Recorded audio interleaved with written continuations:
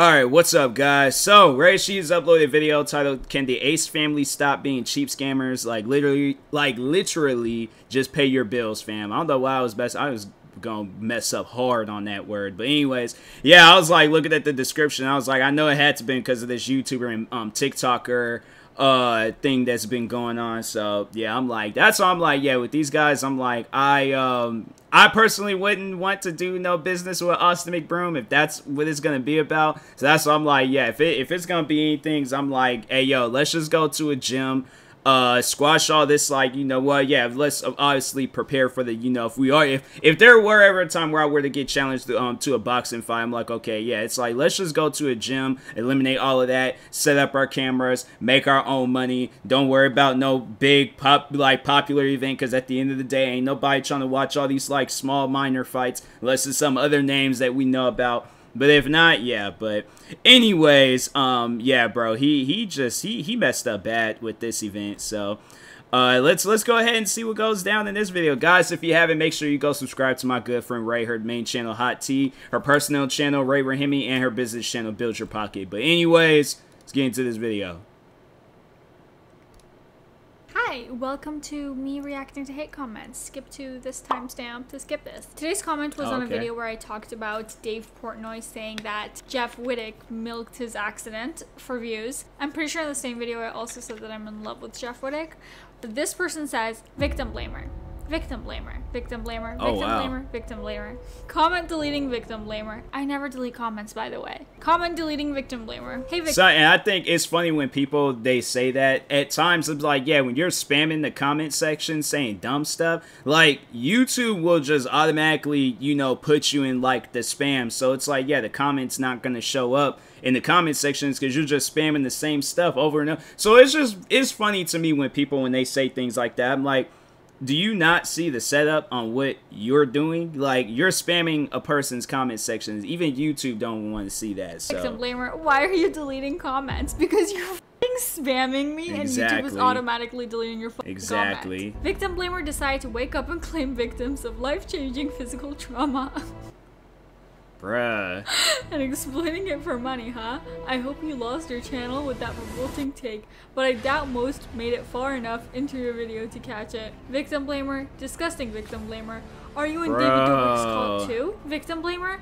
Are you in Scotty Sire besties? After you made this video calling somebody with a traumatic brain injury who almost lost their vision a scam artist, when did I do that? Essentially, did you go to sleep feeling warm and fuzzy? Literally laughing at how stupid you are. Are you real life? Victim blamer? That's Jeff wild. Opens up and talks about how his life was ruined. You, wow, he needs money. Sad. Girl, you are vile. Victim blamer, ew. God, I hope your friends and family don't come to you when they go through things. Do you tell them they're milking it too? Victim blamer, you're welcome for the engagement. It's to highlight how much you disgust me, substantially, indescribably, in every single way. You are trash. Victim blamer, your best friend. That is wild. Friend. Hey, I have to tell you something. I was assaulted. You, wow, you're totally milking this. When did I say that? Ew, victim blamer. Take 20 showers and pray to whomever that you don't get struck by lightning for being the grossest thing ever. Victim blamer. Brush your teeth, trash. Wild. Someone comments saying, could you maybe fuck off? I love you. He's like, well, she keeps deleting my replies to you, so I'll just say nope. And I hope you have a long, full life that doesn't end early by your own hand, as you make good decisions for the world and humanity at all.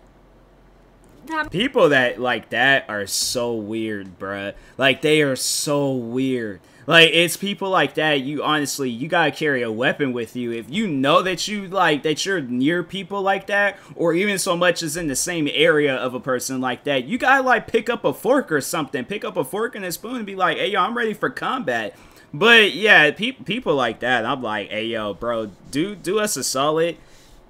Go, just please go. Get you a plane ticket, go to the Bermuda Triangle, legit, like, just draw a triangle and just sit there and meditate, bro. Just meditate and just don't leave that triangle until you are at peace with yourself. You are not at peace with yourself, bruh. That makes sense.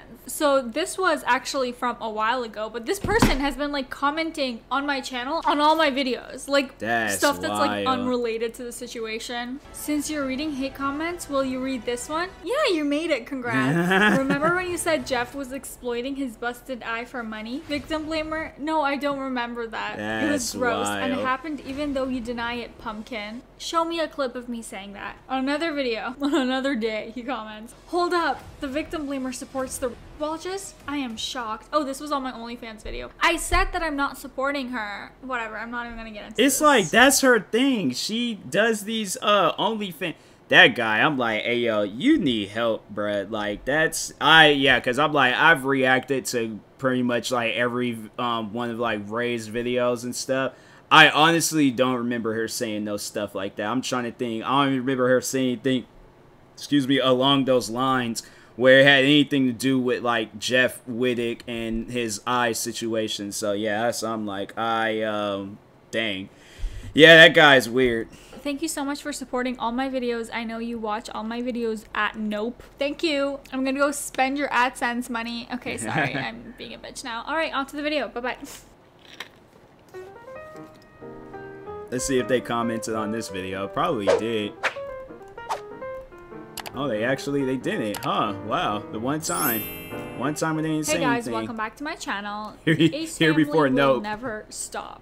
I feel like as soon as I start to forget their existence, a new scandal pops up, and that's basically how they're holding their relevancy. There is a lot to unpack with what's going on with them, but before we get into it, please give this video a thumbs up and subscribe to this channel. Alright, let's get into it. So, remember the big boxing match a couple of weeks ago where Austin McBroom completely annihilated Bryce Hall's face and won $1 million? Well, Austin must have spent that $1 million faster than he got it, because it is possible that the Ace family may be facing eviction from their multi-million-dollar mansion in LA. Allegedly, they were served a notice stating that they could face eviction from their home as a result of not making their mortgage payments. Now, of course, any family at risk of losing their home is very upsetting, but it's kind of hard to sympathize with Austin and Catherine McBroom when they've been so far out of touch with reality for so long. It was 2 houses before, and we literally combined them together. The internet has watched them for years shamelessly flex their endless supply of Gucci clothes, luxury cars, and extreme wealth. But it seems that they might have bit off more than they could chew when buying this house. It's just sad to know that their three. It is a nice place though. Like, I will make sure of it that I had the money to afford that house. You know, like, so I'm like, oh, okay, like I'm good. Like, I ain't got to trip about nothing. But yeah, I'm not gonna be in the situation. I don't want to be in the situation where I can't afford something and I'm sitting here struggling. Children so yeah, are at risk of losing their home, and I that ain't hope good, that Austin bruh. and Catherine get their shit together for the sake of their kids. They are the adults in this situation, and losing their home would truly be no one's fault but their own. Also, like, this isn't even the first time that the Ace family has been accused of not paying their bills. They were allegedly not paying some of their, like, other home bills before, which is honestly crazy because they have so much money. Like, pay your freaking electricity, man. Along with potentially losing their house, the Ace family is also about to say, I'm like, nope, something don't look right. I'm like, nah, her lips wasn't that big. Then look at Austin. I'm like, nah, that man, I'm positive I've seen people that look like that. Maybe without the hair, like they got a buzz cut, but I've 100% seen people that look like him. Her, not as much, but him for sure. I think some serious legal issues. 2 lawsuits have been filed in regards to the Ace family. One lawsuit was filed against the Ace family in September of 2020 by a social media company called Subify LLC. The second one, however, looks like it was filed by the Ace family against a construction rental company called Ahern Rentals in April of this year. Both lawsuits are pending, but I'm curious to see if any more details will eventually come out. Also, does anyone remember that dramatic-ass series they made about their lives and how hard they have it while moving into this multi-million-dollar mansion they designed? I've never thought about stopping, but I feel like if we... I've thought about it. How did singing kill your grandma? What song was she singing? I was the one singing. I just remember thinking I was What? listening to them complain about how rich they were for like an hour straight. Who knows, maybe losing their home could serve as a wake-up call and maybe humble the Ace family back down to earth, but I wouldn't Move to place a too good many old-fashioned bets on that, considering the one-leveled father of this house. family is Austin McRome. And now I take you to probably the biggest balcony in the world. And it's honestly so big that we don't even know what to do with it. The real question is, Dang. where is all of the Ace family's money going? Like, think about it, guys. They Yeah. have a constant flow of income from YouTube videos, merch, the random sports events, and skincare lines, constantly scamming people and fans. Like, they even release their own juice. Like, Wow. how can they not afford to pay their house payments? That money has to be going somewhere, clearly not towards their house. Not paying the money he owes seems to be a common trend for Austin. Allegations have recently been going around that Austin owns a huge part of the company in charge of paying everyone who participated in the recent boxing event, the TikToker versus crazy. YouTuber event. And many people have come forward nearly a month after the event saying that they have yet to be paid for it. Like, imagine Freaking Jonathan Coachman. a Nah. month after the event saying that they That's crazy. Nah, that guy, he used to be in like wrestling. I'm a wrestling fan, so that's crazy. He even talked have on yet to this. be paid for it. Like, imagine Bryce Hall had to like have his face deformed for nothing. Like, he's I not even know. gonna get paid. That's messed That up. sucks, man. Also, an Instagram user by the name of Pam Sophia claims that she has a car rental company in Miami and Austin owes them $7,500. Austin has allegedly ghosted the company and they haven't been able to get in contact with him. From what I've seen, it looks like they set up some type of deal where Austin could rent their cars at a discounted price in return for him shouting out the company. Of course, Austin never posted anything about the company and also didn't pay the $7,500 that he owes. Wow. Is Austin just being shady and a I scam know. artist, or does he genuinely not have $7,500 in his bank account right One now? of the Either two. way, what he's doing to this small business is so wrong, and I hope that he faces the repercussions for his actions. While the Ace family might be moving out of their LA mansion, Tana Mojo is moving in to David Dobrik's former LA mansion. Tana tweeted, about I never that. thought in a million years I'd be buying a house from David Dobrik LMAO. What the f? He's like my landlord right now. I'm a little scared. It's kind of unclear if Tana is buying the house or renting. In this tweet, she says she's buying, but then refers to David as her landlord. This is confusing because landlords are only in regards to rental properties, Tana. I would assume she's just renting, considering Yeah. Tana isn't really known to be tied down to anything, and if she is, it never really ends well. Along with posting several Instagram stories showing off her new place, Tana also posted a photo of her crying about not wanting to move from her current mansion into another one. Life must be so hard for her. Sending happy thoughts and prayers. Hashtag speaking from the heart. I find it coincidental that when David was going through his huge scandals involving Dom and also the whole Jeff excavator incident, that Tana didn't turn her back on him. She stayed loyal as his friend and even posted a picture with him on her birthday. But now that we know she bought his old house, was she just staying friendly with him to get the house? It's also strange because a big reason David moved was for privacy reasons. Fans were finding out where he lived and showing up to his house uninvited. So, like, why would Tana move into a house knowing this? As a huge social media star, she should really be more cautious. Also, guys, just a little lecture from me to you. It is never okay to show up to anyone's house uninvited. It's creepy and weird and such a violation of privacy. Hopefully this doesn't happen to Tana now that she's moved into this. So I'll never forget when somebody, I've always have spoken on that. I've been speaking on that for years. I'll never forget when somebody commented on one of the videos I made talking on that, saying, oh, well, I'm a fan of you, so I should be able to show up to your house. Like, you should, like, they're trying to defend that. They're trying to say that that's okay. I'm like, it's not okay. You don't understand that, because people are crazy nowadays. You show up to, my thing is this.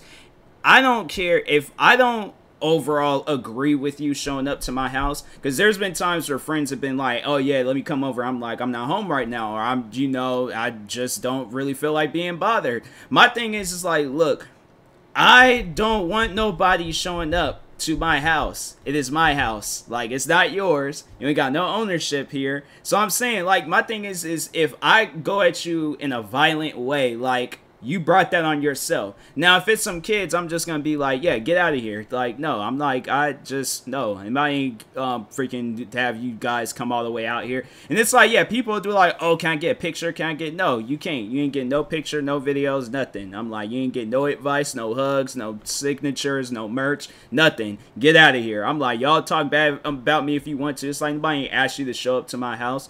So yeah, it's like that's just one thing I'll never forget when somebody was really trying to defend that. I'm like, yeah, you could tell that person you're gonna most likely get arrested for showing up to a person's house. But anyways, highly likely considering so many people know where it's located. Now that Tana has moved into her new home, she of course has already started finding ways to be dramatic. Tana tweeted that she thinks the house is haunted, talking about the house David Dobrik used to live in. Natalie, one of David's close friends who also lived in this house, replied, "Ha ha ha, we brought ghost hunters over. It's clean. We checked." I wouldn't be surprised if Tana makes a story I do. I think that is the same house where they was like was doing some weird like thing. They had like those, you know, like in them like ghost hunter shows, they got like those ghost box things, and then they were, I thought it was actually haunted because I was like, you could hear something, but if they said the place was clean, I'm like, I guess. So that's how much they got me believing in stuff. Now I'm like, dang, they got mansions. They got nice looking mansions in California that's haunted. I'm like, you can't live nowhere, back bro. On her YouTube channel talking about some over exaggerated ghost stories. But hey, maybe the place really is haunted. I mean, if I was a ghost, I'd choose a multi-million-dollar mansion to haunt as well.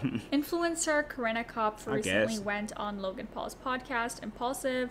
They talked about her recent success in starting her OnlyFans, earning her over $1 million a day.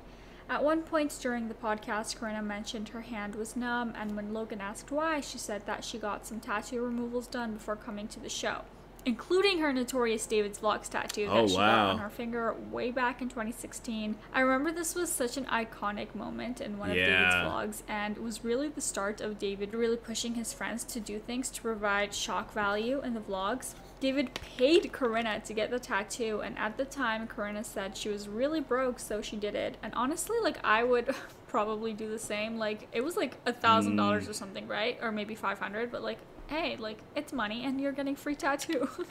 Even if it does just say David's vlogs. I don't know about that one. But fast forward 5 years later, she claims that she's not going to let any man brand her anymore in reference to the tattoo and why she got it removed. What are you getting removed? Everything that's not like my little dainty tattoos. Are you getting the tattoo that says David's vlog removed? Oh. I'm not gonna let any man brand me anymore. Unless they're my hubby? Hubby, yeah. What do you mean any man brand? Like, you can brand me for the right price. That literally lasted 30 seconds. No, but like you're like, never in my fucking life will I let a man brand me. Oh no, except for you. No, I thought you were saying the fact that you were like, we're just friends, and then you wanted to brand me. You've never hooked up with Dave, huh? I mean, we never had sex. We've never done anything like. I think the internet knows we kissed like one time way back when at his apartment. Touch his wiener at all? Not really, no. Not really. No, I mean maybe I don't remember. I have really bad memory. This was I can see how that could be foggy. This was like four years ago, by the way. Well, personally, I think that it's a little too late considering the video where she got the tattoo has over 16 million views on it. I respect her for doing what she wants with her body, although I have heard tattoo removal is more painful than getting an actual tattoo. I heard. And I more heard about expensive, that. So, yeah, good luck. So, take this. That's why people, because there is a wrestler where, and I'm like, I would never ever, and even if it's like, okay, she said like only it would be her husband. Damn, that probably won't work out either. That's why I'm like, nah, we gotta be like 90 years old. We gotta have great grandkids. And I'm like, even then, we still would probably get a divorce. But I'm like, hey, yo, like, I'm in my 90s. I don't even care anymore. So I'm like, if you want me to get a tattoo of your name, fine, so be it. I will be 90 years old in a tattoo shop, probably old and wrinkly. Tattoo artist is trying to, like, stretch my skin out so he can, like, tattoo it properly and things. But even then, but no, there was a wrestler that got his wife's name tattooed across his throat. He said it was one of the most painful tattoos ever, but it was Sarah, and he ended up divorcing her. He's now married to a woman named Michelle McCool. Like that's her name, Michelle. I think her last name is actually McCool. But anyways, yeah, it's like, bro, it's like you can't. Sarah ain't Michelle, like, so that's why I'm like, how does that? So he just got it covered up because he was, I don't know if he said he tried to get it removed and felt how painful it was, but he covered it up. So it's this wrestler named Undertaker. If you go back to some of his like earlier, not earlier days of wrestling, but like the middle-aged days of his wrestling career, and then he had like that Sarah tattoo, and now if you look, it's like all covered up and things. So I'm like, yeah, bro, you can't do stuff like that. A lesson from Corinna, you guys. Don't get stupid tattoos or do stupid things, or you might find yourself regretting it 5 years later. Moving on, Jeff Wittick talked briefly on his podcast about the end of frenemies. We've talked about this during this podcast. Jeff says that the relationship between Trisha and Ethan was toxic. Yeah. Ethan Klein reacted to this and talked about Jeff on his podcast H3 After Dark. I don't know if Jeff was trying to provoke some dramatic reaction out of Ethan by saying this, but it's honestly so funny to see how nonchalant Ethan's response to Jeff was. Like, he and Hila just agree with him, like, yeah, dude, it was toxic. What's your point? Yeah, that's toxic. Okay, I'm still friends with the kid with her. What's his point? Ethan then throws some shade by bringing up how Jeff is still friends with the man who almost killed him, referring to David Dobrik and the excavator incident. Ethan and the H3 crew also reacted to the text that Jeff recently sent to Trisha Paytas. In the text, Jeff says, "Poke away at my injury and it's gonna end really bad for everyone." And this was obviously in response to Trisha's video about Jeff Wittick and Gabby Hanna. To which Trisha responded, huh? And Jeff says, "I'm not gonna have internet beef with you." First of all, Jeff had to know that Trish would instantly leak these texts after she read them. So why was he okay with sending those texts, basically threatening her? It's not a good look for Jeff at all, especially considering that he just came out of that huge scandal in regards to yeah, bro, it's like the mafia days is over. You can't be carrying on like that no more, man. The night of the Dirty Dom SA. You would think that Jeff would at least lay low and not send text like that, especially not to freaking Trisha Paytas, the queen of exposing private conversations to the internet. If you don't want beef with Trisha, why would you reach out to her in the first place? In response to the text that Jeff sent to Trisha, Hila responds by saying that Jeff is off the rails, in which Ethan agrees.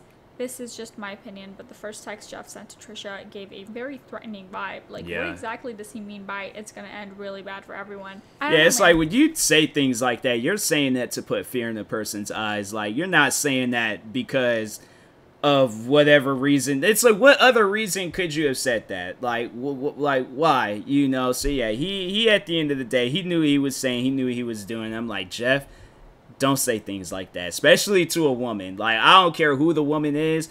It could be anybody of a crazy sorts. You can't say that to a woman, bro. Like, let me know what you guys think in the comments down below. To me, it almost sounds like he could be threatening violence or legal action, like suing. Yeah. I don't know. It could also potentially be I don't know, but because Jeff is known for his dry sense of humor, and he does kind of make jokes like that a lot on his podcast and YouTube channel. But again, I don't know. Comment down below what your thoughts are. And lastly, here's Trisha Paytas' response to James Charles' return on the internet. Oh my god, James Charles might come back and try to comment on it. Like, who cares? Yeah, okay, that's it. Cause, like, here's the thing, and you know, because I was on Frenemies and we gossiped, not that I hated it or anything, but like, I actually only talk about people, like, usually when it pertains to something that I have a direct relationship with them. Obviously, James Charles is, like, gross and creepy. Like, I'm glad, like, that's brought to awareness, but it's like, he's back, people forgive him. Like, there's only so much you can do because the people who were the victims, the minors, if they don't come forward, like, you know what I think it is? I think Trisha has just moved on to other enemies. She's moved on to hating on Gabby Hanna and Jeff Wittick, so she just doesn't have any more time to hate on James. But she was, like, for a moment there, very, very, very passionate about canceling James. So, like, yeah, I think she's just too distracted right now. She's gonna come back hating on him in, like, a second. You can only shout it so much, and then it's like, people will see it or they won't. I think he should go to prison just like Austin Jones, I think his name is. But, hey, he's back at the internet. Like, I don't really have too many thoughts on it other than, like, he's gross and whatever. Did that guy go to prison? Like, I think I remember a name like that, huh? All the comments to me. That was it for today's video. I really hope that you guys enjoyed watching. If you did, please make sure to give it a thumbs up and subscribe. I post new videos every single week. Alright, bye-bye. Which is the biggest pool we could possibly make. We try. We try to make it bigger. But this is as big as we can make it. Oh my. I'm like, people just be out here flexing. I'm like, here I am, you know, just I got a new microphone.